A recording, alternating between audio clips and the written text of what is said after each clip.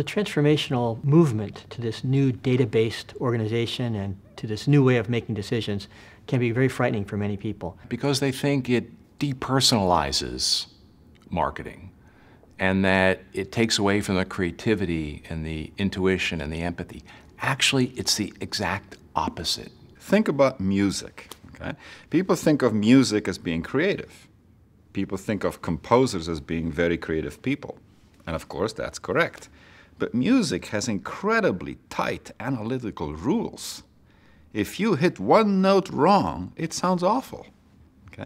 So to say that these creative musicians don't have any analytics in them is completely false.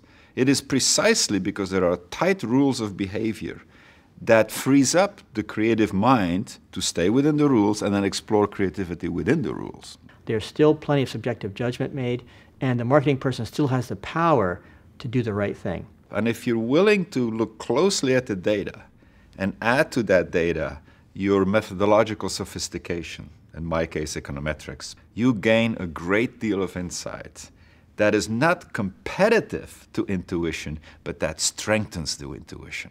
You can be a more empathetic marketer, a more understanding marketer, a marketer who helps people have an experience that totally delights them. We're really at the crux of a very, very important set of decisions that are going to be made across the entire world of marketing and sales.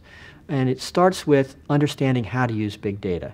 We can learn about people in a way that we can customize an experience one-on-one. And that's, at the end of the day, what people want. They want to be treated as a human being. They want to be treated with respect and dignity and care and concern. That's what they want from brands.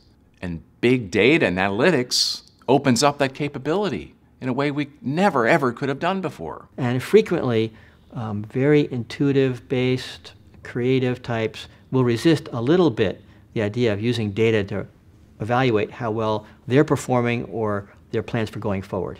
But what they find out is, over time, if they're right and if the work they're doing is effective, the numbers will support it. And if they're not right and what they're doing isn't effective, the numbers will reveal it. And that's fair. That's the beauty of it. The science helps the art, and the art helps the science.